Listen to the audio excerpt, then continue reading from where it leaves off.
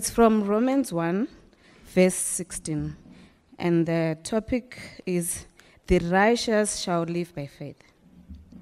Verse 16 says, "For I am not ashamed of the gospel, because it is the power of God for salvation and to everyone who believes, first to the Jews and also to the Greek. For in it the righteousness of God is revealed from faith to faith, just as it is written, the righteous shall live by faith."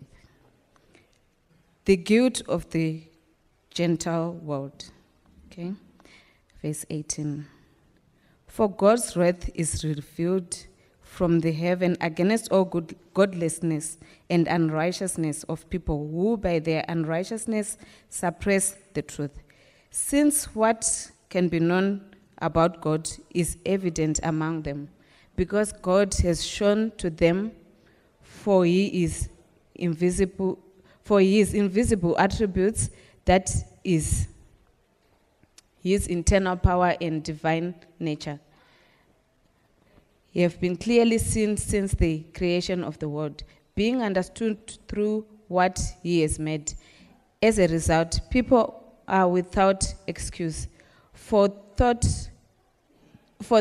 though they knew God, they did not glorify him as God or show gratitude. Instead, their thinking became worthless, and their senseless hearts were darkened. Claiming to be wise, they became fools, and exchanged the glory of the immortal God for images resembling mortal men, birds, four-footed animals, and reptiles. Therefore, God delivered them over in the desires of their hearts to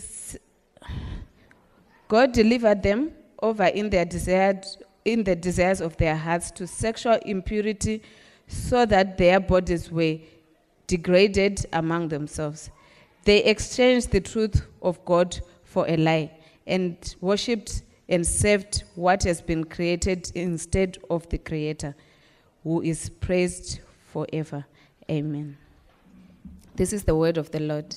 Good morning, everyone. If we have not met, my name is Reino. I have the privilege of serving this church as pastor. I have the privilege of opening up the Word of God with you this morning, which I'm really excited about. It's a sermon that I enjoyed prepping, and it's a sermon that I'm looking forward to preaching. We are in week 2 of our new series called Gospel Fluency. Last week we said Gospel Fluency is all about our ability as Christians to apply the gospel to every area of our lives. We said last week, when you are fluent in the gospel, you tend to know how the gospel transforms your life and what it asks of you as a follower of Jesus without giving it much thought. It's like speaking a language fluently. I also said this last week, but let me say it again. We are trusting that God will do something special in the life of our church through this series. We had a bumpy start to the year as a church community, and we are praying that God will revive us, that He will revitalize us, and that we will truly experience life, and life in abundance, the kind of life that He gives us. I want to start off this morning with some really good news. I've got some good news for you. There is a massive gospel for massive sinners. It's good news. There is more mercy in Christ than sin in us. That is good news. By faith in Jesus, God makes unrighteous people righteous. And that is good news. How does He do that? Well, by what Martin Luther called the great exchange. Jesus in our place. 2 Corinthians 5 verse 21 says, He made the one who did not know sin to be sin for us, so that in Him we might become the righteousness of God. It's not my own words, it comes from the Bible, and it is the truth. The Apostle Paul makes this grand claim in the beginning of our teaching text. And I want to show it to you. In verse 16, he says, the gospel is the power of God for salvation. Look at the emphases. To everyone who believes. And in it, the righteousness of God is revealed. And the righteous will live by faith. It's the beginning of a massively long book, but Paul states his argument and his theme, and now we will explain exactly what he means. So the grand theme of the book of Romans, from which we read this morning, is there is a righteousness that is revealed in Jesus, and that's great news. Why? Because it shows that God always does what is right and just, and that He is faithful to His promises. Now, just to be sure that you and I, who read the Scripture, understand the gravity and the weight and the significance and the importance of this claim, Paul doesn't share how to get salvation just yet. He says salvation is there, but he doesn't say how you get it. He'll only get there in chapter 3. Rather, Paul starts and then argues why we need salvation and why this good news truly is good news. So let me give you a picture. This is taken from the Bible Project, from the scripture overview. So chapters 1 to 4 in the book of Romans, Paul says the gospel reveals God's righteousness. He makes the grand claim in the beginning that I just spoke about. And in chapter 3, you see, there it says, but good news. Why? Because Jesus became what we are so that we can become what He is. We are justified by faith in Christ and we are declared righteous. That's where He's heading. That's great news. But before He gets there, He says, you are guilty. And even though you might not think you are guilty because you're one of God's people, you're an Israelite, you're a Jew, you are even more guilty. That's the point that Paul is making. Why? Because if you know what's wrong and you know there's a solution, then the solution truly is good news. And you and I need to hear this today because familiarity breeds unfamiliarity. We get so used to the good news. We get so used to the forgiveness of sins. We get so used to the proclamation of the gospel that we sometimes forget how awesome it is. Who of you stood in front of the mirror this morning and took your toothbrush and went, okay, I really have to think about this now. Circular movements, get it nice and foaming, cover all angles, outside and inside, and the tongue and at the back. You don't think about it. Because you do it, I hope, at least once a day, but actually twice a day, every day. Think about your commute on your way to work. Francois said that he spends this amount of time on the N1. It becomes so familiar to you that you sometimes don't even remember what the commute looks like. It's the same with family. Sometimes we get so familiar with the fact that we're married and that we have kids that we forget that it's a really big gift and that we should steward it. When we hear the gospel, we need to know and believe why we need the gospel. Because then it will be good news. And what Paul does today in this portion of Scripture is he's like a doctor telling you why you need help. Right? So a medical practitioner looks at you, tells you there's something wrong. That's really bad news. And then a medical practitioner tells you that we can do something about it. And that's really good news. And that's exactly what Paul is busy with in this part of his argument. Now, quick note. Paul is not gentle and comforting in this passage. He is hammering the pride and the arrogance of humanity. Paul is hammering the fact that we think that we are good and that we think we don't need anyone or anything. So I want to warn you that this is an uncomfortable text. And sometimes people can hear it with offense. Because our first prideful and arrogant response to this text is, well, who do you think you are? And when we say those words, it comes from who we think we are. And that is prideful and arrogant. And that's what Paul is drilling into deeply. So I want to ask you, exactly like Janet prayed for us now, posture your heart today. Do not respond prideful and arrogant, but rather submit under the word, because we need this word today. Why do we need the gospel? Let me answer that question, and this is our 4 points. Because we know there is a God, verses 18 to 20. We move towards idolatry, 3 M's, you'll see it. Idolatry is madness, and idolatry leaves us miserable. And that is why we need the gospel. Let's go. First one, we know there is a God. I'll have the scripture up with the necessary emphasis. The word for in verse 18 connects us to the previous verses. And in the previous verses, Paul just spoke about the gospel. Okay? And he uses this word for throughout this whole section to create one unit and one argument. Now, there's your first answer. Why do we need the gospel? We need the gospel because of God's wrath. That's why we need it. What's the reason for God's wrath? Well, humanity knows that He exists, yet they turn to idolatry. That's the reason for God's wrath. Now, I do know that the words God's wrath is loaded. So let's spend some time here to just understand what it is and where it comes from. Fam, it's so important that we understand this. I'm going to put my notes on the screen for you so that you can actually read it with me.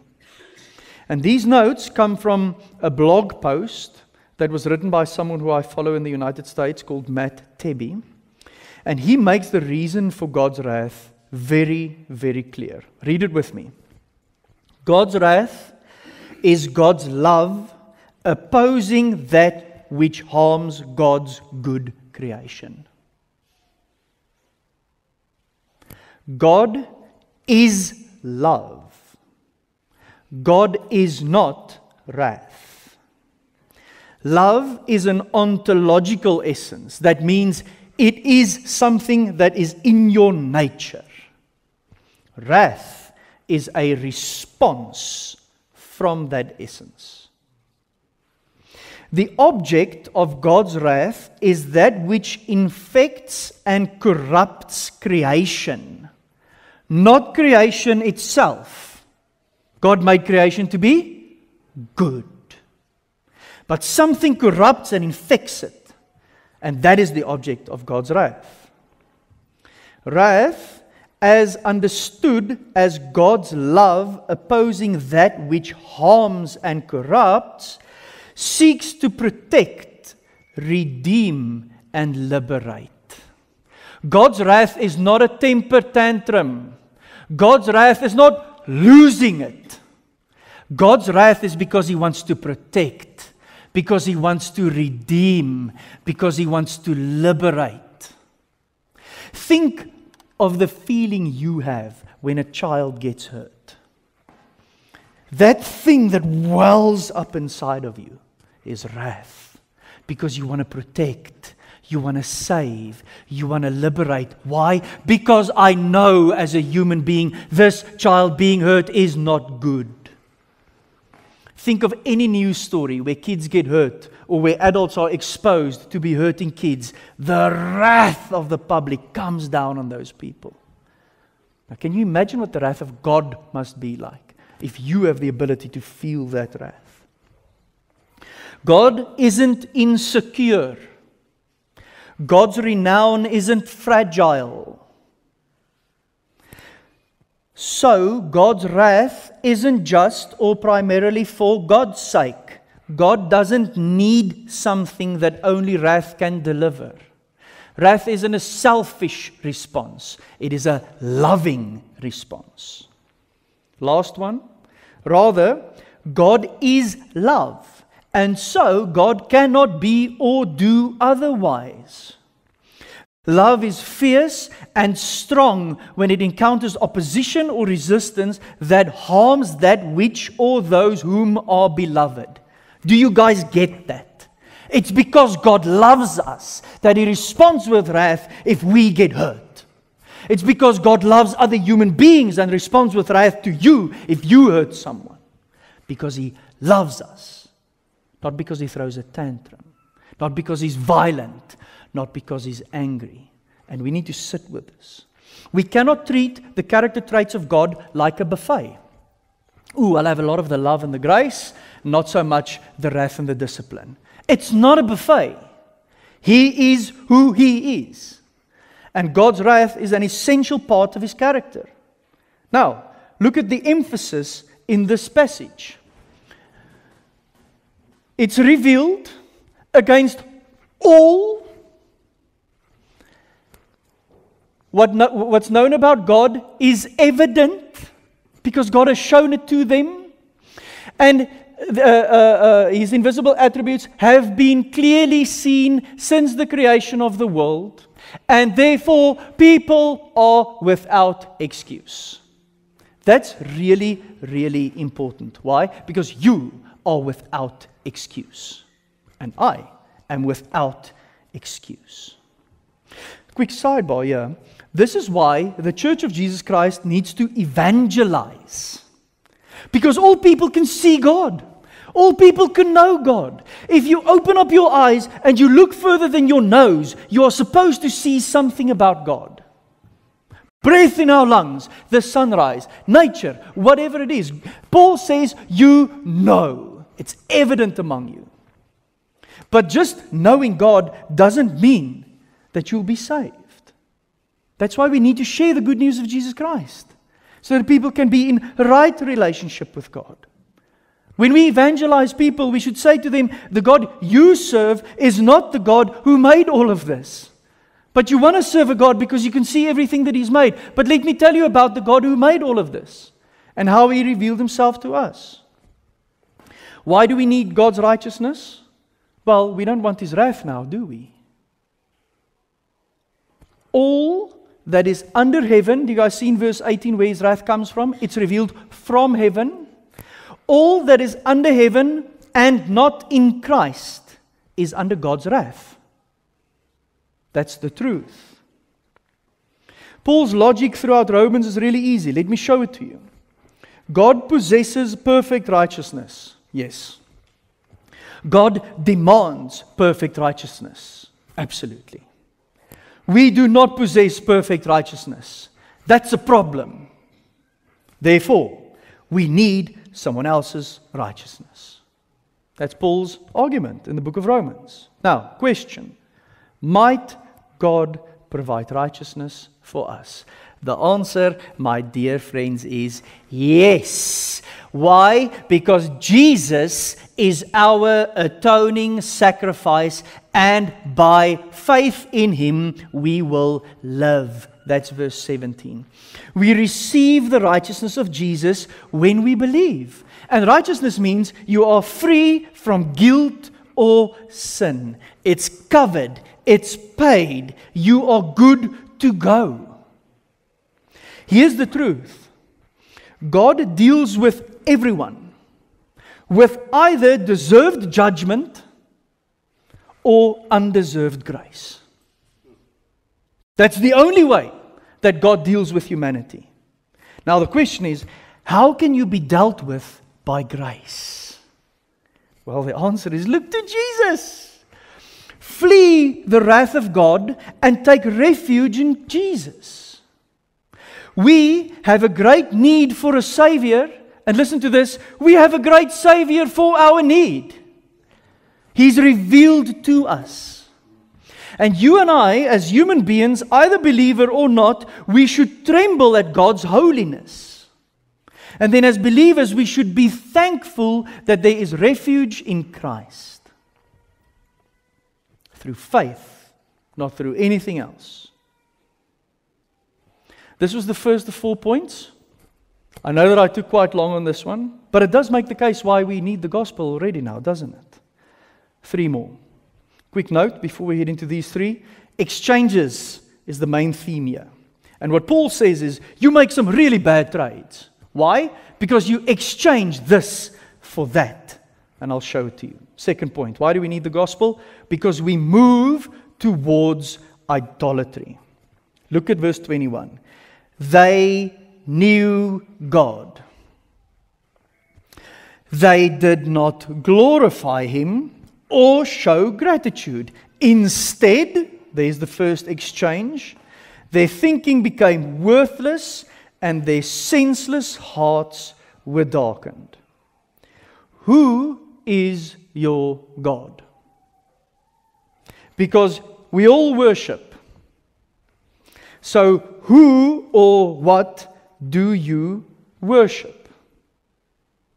If an atheist ever tells you that they don't worship anything, then you can reply with, that means that you worship yourself. Because you're claiming autonomy over your life, and you are too prideful and arrogant to submit under anything or anyone because you know everything. That's what an atheist essentially is. So even if you are atheist and you say that there is no God, you still worship yourself. All of us worships something. And now what Paul says is that all sins that characterize humanity have its roots in the soil of idolatry. Why? Because idolatry leads to immorality. You will behave like the God you worship. So our sin problems are worship problems.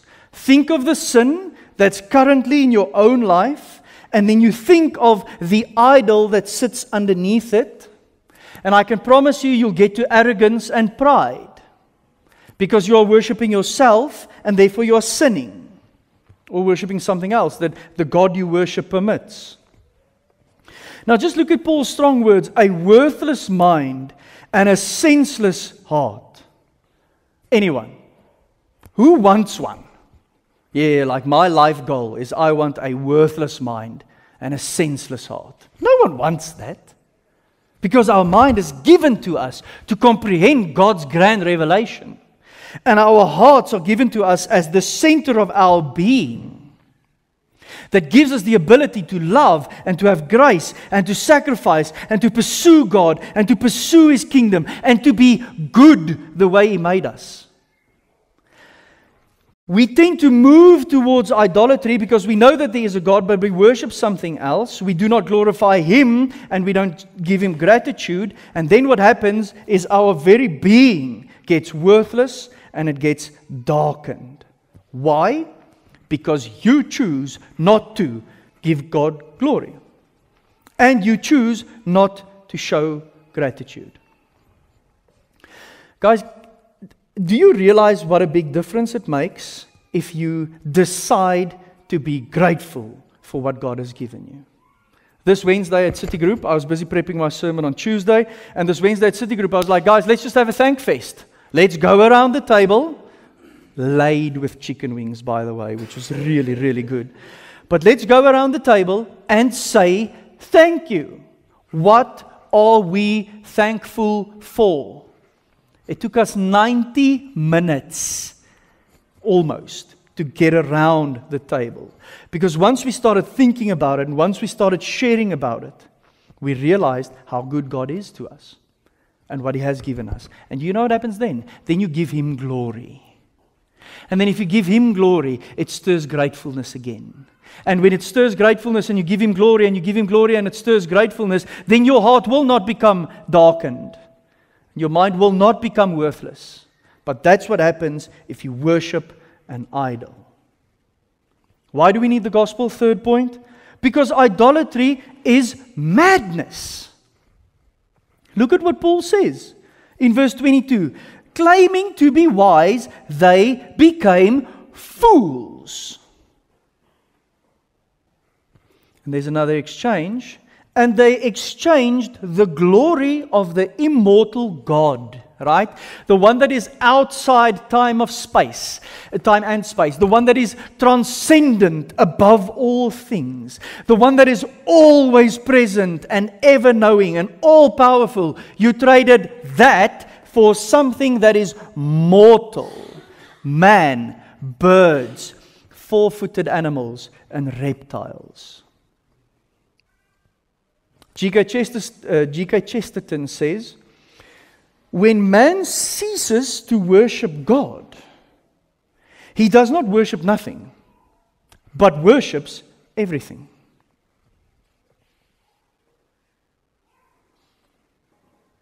Now, you might say, I don't have the temptation to bow before statues or to worship animals. But Scripture teaches us that idolatry isn't merely about carved images. It's about our hearts. One of the great church reformers, John Calvin, said, our hearts are idol factories. And our hearts have the tendency of worshiping things and different things at different times. Just think about this. Whatever you give your best time to, whatever you give your best attention to, whatever you give your best resources to, is that which you worship. So what is it? Because if it's not God, it's an idol.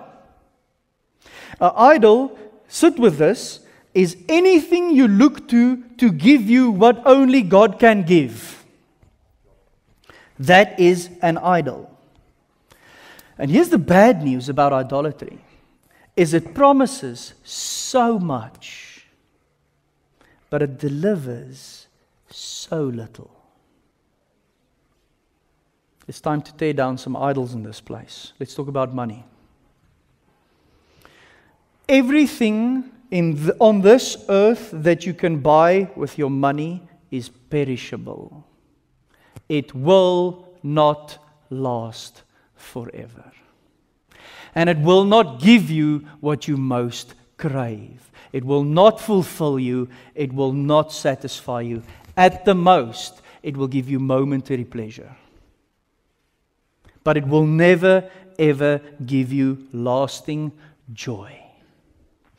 There's a reason why the Bible speaks 3 times more about money than it talks about prayer. Because money corrupts you. Prayer doesn't. But once money corrupts you, you start serving it. Once you start serving it, you become greedy. Once you become greedy, you become stingy. Once you become stingy, you get more greedy, and then you want more, hoping that it will deliver and give you what you most want. And I'm telling you now, it will not. This world, in this free economy, worships money. And we cannot allow that idol to be an idol in our lives or in our church. Only you know if you serve money or not. I'm telling you, serve it all you want. It'll never fulfill you. And you will not take a single thing with you into our everlasting life. And you might say, it's for my family. They'll also enjoy it only for a bit and then they'll also die. Unless Jesus comes back, obviously, which will be phenomenal. I mean, I do welcome that. It'll be great if you can just come and make everything new now. It will not satisfy you. But the whole world and all of the messages that we get every single day tells you that money will solve all your problems. It will not. Let's talk about sex. Why should we talk about sex? Because sex is everywhere. And the fact that sex is everywhere makes me believe that the world we live in has an unsatisfiable need for sex. And that's why it's available everywhere. Sex is God's gift to mankind for the proper expression of our natural instincts with which He has endowed us. That's what the form for marriage says. Sex isn't meant to be worshipped because it won't satisfy you. If you lust after it enough to take it or use it outside God's bounds for it, you are worshipping it. Because I need it so bad that I either engage in illegitimate relationships or sexual interactions, or I look at pornography and consume it and use it. I can't wait. I need it now. You are worshipping it if that is your posture. And sex isn't meant to be worshipped. But because you worship it, it leaves you empty, it leaves you guilty, it leaves you shameful, it leaves you fearful. And that's not what you wanted before you did it now, is it? And not only that, it kills your marriage, it kills your family, it kills your own sexuality. It creates big problems for everyone. But this world we live in worships sex. It will not satisfy you.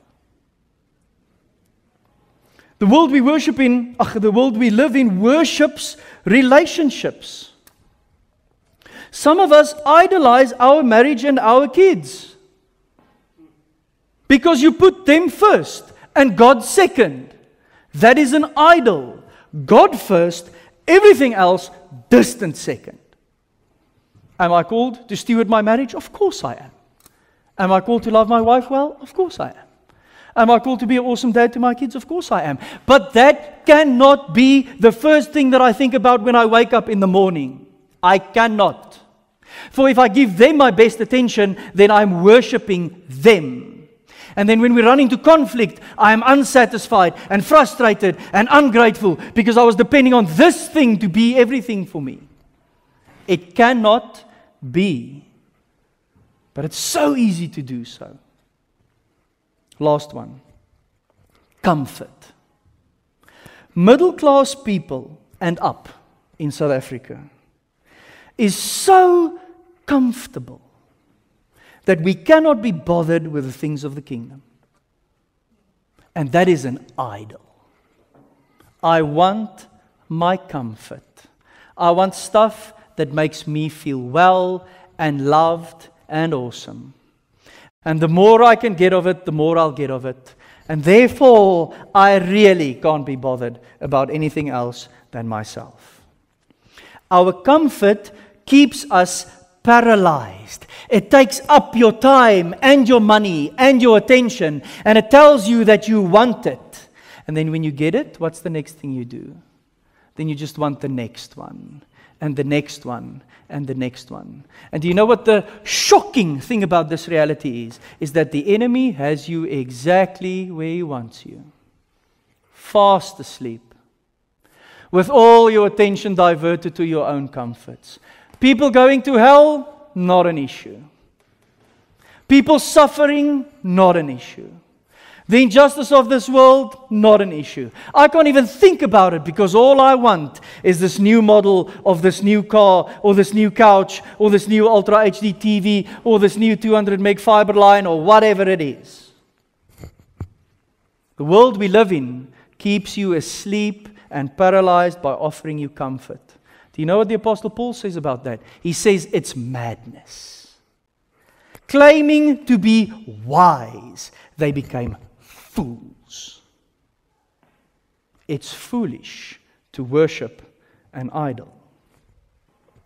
If you're fluent in the gospel, that means that you are fluent in talking about idolatry. And that you can articulate why you need the gospel, and also be able to explain why the gospel is good news to you. Fam, we need to be able to say, in any setting, guys, I'm really struggling with greed at the moment. Like, all I think about is money. And I just want more. And I keep on panicking about what I have. And I keep on scrolling the socials and seeing everyone else's awesome life. And I think, I want. Pray for me. Because that is me worshiping something else and not God. Now, I know that the good news is that if I repent and turn, that God will receive me. And that God will sanctify this part in me. We need to have that fluency when it comes to the gospel. I don't think we do, but we should. Let's recap. Why do we need the gospel? 3 things. We know there's a God. We move towards idolatry. And idolatry is madness. Let me land us with this one. Idolatry leaves us miserable. Therefore, says Paul in verse 24, God delivered them over in the desires of their hearts. And then he singles out sexual impurity, but I already covered that. That word means God gave them up. That's the best, flattest translation of that Greek word. Therefore, God gave them up. Do you know what that means? That means that God essentially says that if you don't want me, I'll give you what you want. Because He's a loving God. He's not an oppressing, autocratic, dictator kind of God. If you don't want me, I'll give you what you want. C.S. Lewis says there's two kinds of people. Those who say to God, thy will be done. And those to whom God says, thy will be done. That's the reality of this passage.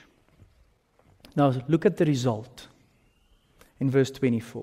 Do you know what you get when you worship an idol? Your body becomes degraded. That's the result. Now, I don't know about you, but none of us wake up in the morning and going, oh, I cannot wait to degrade my body today. I cannot wait to ruin what God has created. Paul says that's what happens. And you get ruined, even though you were created for something else, because you didn't want God. And God said, well, okay, if you don't want me, then I'll give you what you want. And then Paul takes us home in the last part of verse 25, and he shows us what we are giving up by making this exchange. We are giving up, check, worshiping and serving the Creator, who is praised and blessed forever. But they exchanged that truth. And they exchanged that truth for a lie. But here's the truth. The truth is that you are giving up the very thing that you were created for. And then you wonder why you are miserable. Just sit with that. We worship idols. We trust something else to give us what only God can give us. And then we are miserable. And then we wonder why.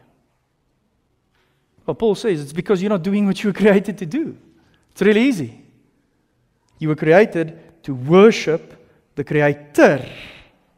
And that will satisfy you. And He is the one that is blessed forever. Last thing that I want to say about idolatry. Conversion is exchanging your idols for God. Idolatry is exchanging God for your idols. Do you guys see it? Look at what Paul says in 1 Thessalonians 1 verse 9. He writes to the Thessalonians and he said, for they themselves report what kind of reception we had from you. He was saying, I'm so thankful for you guys. You guys are so awesome. And then look what they say. He says, this is the testimony I heard about you. How you turned to God from idols to serve the living and true God and to wait for His Son from heaven, whom He raised from the dead, Jesus, who rescues us from the coming, and there's the word again, wrath. That's what conversion is. Conversion is leaving idols and turning to God. Do you guys see why we need the gospel? Because we have turned. And we need to turn back. And the good news is we can. Because Jesus covered it all. If you look to Jesus to save you from idolatry and immorality, He will have you. He'll take you. He'll save you. He'll bring you from darkness into light, and He'll shape His image inside of you through the presence of His Holy Spirit. That is phenomenal news. God demands righteousness from us. And God has provided righteousness for us in Jesus. And the truth is, and the good news is, that you can be united to Him through repentance and faith. I started with this, let me end with this. I've got good news for you. There's a massive gospel for massive sinners. There's more mercy in Christ than sin in us. And by faith in Jesus, God makes unrighteous people righteous. Let's bow our heads and close our eyes. It might be that you are convicted of idols in your life this morning. Do not flee from the conviction. Own it, acknowledge it, and turn from it. Do not measure yourself against any other human being. The one who we measure ourselves against is Christ, who was perfect. It's time to tear down idols that is keeping us from the kingdom of God. You might feel a really, really hard prompting to repentance. Do it. Turn away from something to something that is better and more life-giving. Turn from idols to God. Do not miss this moment. You might be convicted this morning through this word that you do not live a life of gratitude. Do not run from the conviction. Repent and start being grateful. And give God the glory. And worship Him, the immortal, perfect, transcendent one. Do not exchange Him for mortal things that are from this earth. I don't know where you are at this morning, but I do just want to hold space for us to deal with what it is that the Spirit is doing inside of us. Lord Jesus, we confess this morning that we are truly without excuse, and that we tend to move towards idolatry. And we confess this morning that that idolatry is foolish, it is madness, and it leaves us miserable. And then, Lord Jesus, I think of you gazing at us, seeing us miserable and unfulfilled and ungrateful and still wanting us. Because you showed your love to us on the cross with open arms, and you'll embrace us. Lord Jesus, that is great news. And I pray today that all of us sitting here now, and all of us who might be listening to this sermon in the future, that the good news would be truly good news. Because we know how much we need this. We praise you for being our atoning sacrifice. We praise you for giving us life and life in abundance. We praise you as our Savior. We praise you as the one who became what we were so that we can become what you are. And that all of us can sit here today and be declared righteous. Father God, it gives me so much joy to think that you look down on our church and that you see each and every one of us through the lens of your Son. That there's no sin that we ought to pay for. There's nothing keeping us from you. But like a child runs to the arms of their father, we can run to you. Father God, may this be a reality to us this morning. May we become fluent in these things. May this church, in this time, serve you and you alone. I pray that in your name. Amen.